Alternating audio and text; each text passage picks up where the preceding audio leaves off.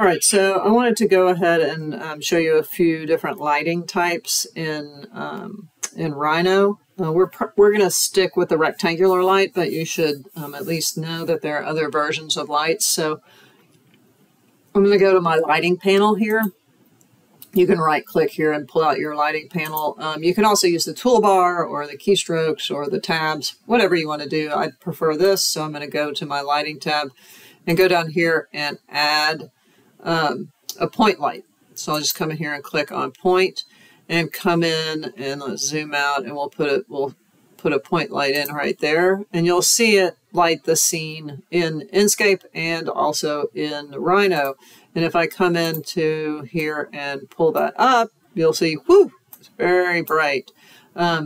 You'll see it show up over here. You can come in and change the intensity of it. If you pull it forward, you'll see it start to show up on that wall. And I put plaster on these walls so it would show up a little better. So you can start to see how that guy works. Oftentimes, some people will use these. Photographers and things will usually use a softbox or something to make the rays of light distribute evenly. It's possible you could use this. I'm going to use rectangular lights mostly to light the scene. So I'll delete that. If I go to add another light, there is a spotlight. So if I go to spotlight, I can come in and left click and make the spot, and then come into one of my other views and click, and it will light that guy up quite a bit. And again, you'll get the unnamed spotlight, and I can change that to 0.5, right? And it'll lessen that. Let's try 0.7 maybe, right? So it's getting a sort of soft light there. And then if you come in, and if I pick this guy, you're going to get these little points on it, right? So if I pick that point, I can then pull it out, right? So let me get out a little further. Pull that guy out, and it'll increase the size of that spot. I don't know, it's pretty limited. This inside one does not work. It will work in Rhino, so if I zoom out in Rhino, you can kind of see it there, but if I come in here and pick that guy and move it out, you can see in Rhino it changing, but it's not going to change in Inkscape. There's not a translation there between the two. Another thing that does not translate is the fall off, right? And the color does.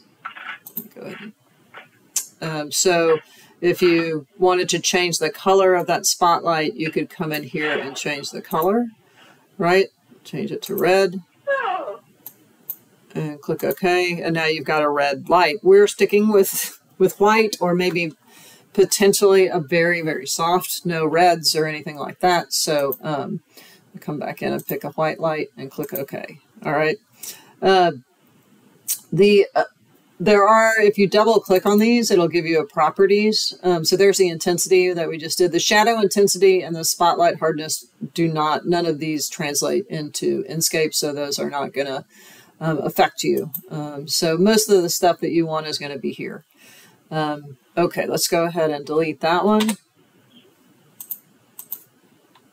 Get that one out of there, and then I'm going to go to the directional lights do not work. There's a linear light, so you can come in and draw just a line here, and it will draw a linear light, although it pretty much acts like a spotlight a little bit, in my opinion. I don't think some of these translate very well into what they're saying, right? So if I'm looking at this one, it's really acting kind of like a big spot. And if I move it forward, it looks like a big spot.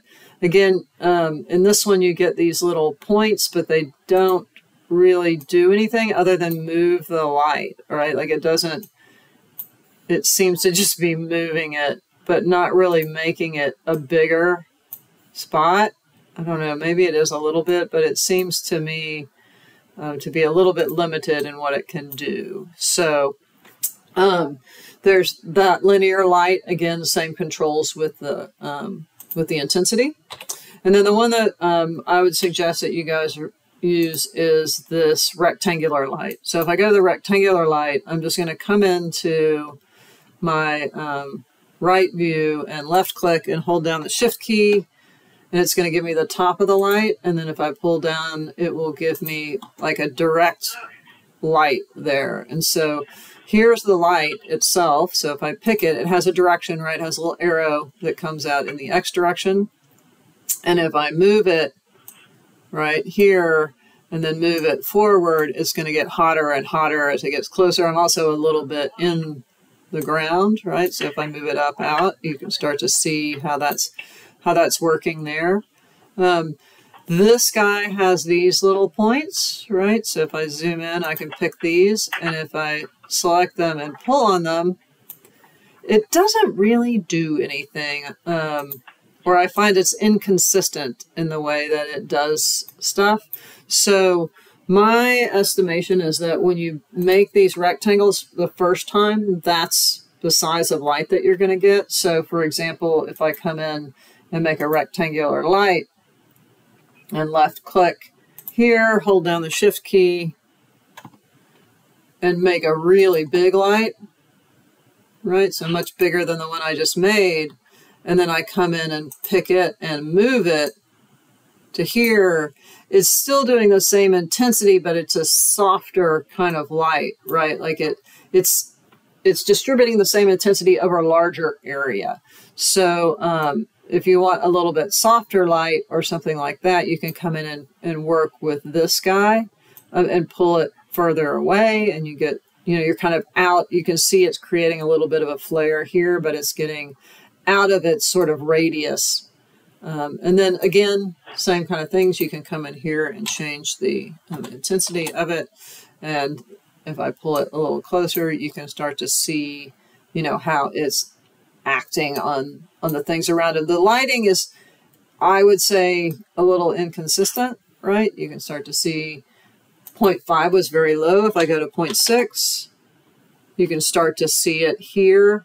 0.7, starting to get a little stronger. So you just need to play with how that light is working. And the other option that you have with the light is really you have to pay attention to the direction. It's in the X, right? So you can see the light direction there. If you type flip, it will flip it, right? So now it's flipped in the other direction and looking the other way. And that's the extent of your lights. I would recommend using the rectangular lights. And so that's what we're going to do next.